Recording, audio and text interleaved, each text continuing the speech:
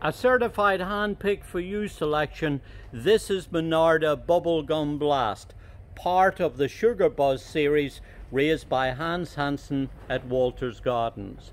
Now, we've had the pleasure of evaluating this plant since 2013, and during that time we've found, along with the other experts that are part of the hand-picked for you community, that this is a really excellent performer. We love the short, stocky habit of it. We like the really good free flowering habit, the short, stocky, bushy stems that it produces, and also, of course, the fact that it's continually producing lots of flower bud that keeps the color going through. And then, when they begin to open, look at this. The flowers open with this unusual kind of coxcomb shape.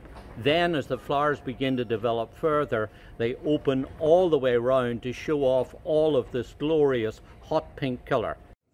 Add to that the fact that these beautiful little flowers are packed with loads of nectar. So things like butterflies and hummingbirds, and of course the odd human being every now and then, will definitely be very much attracted to this lovely variety. So hardy, reliable, hybrid of a native species. It'll grow in a sunny or partially shaded site, though I have to say I prefer growing it in a sunny place.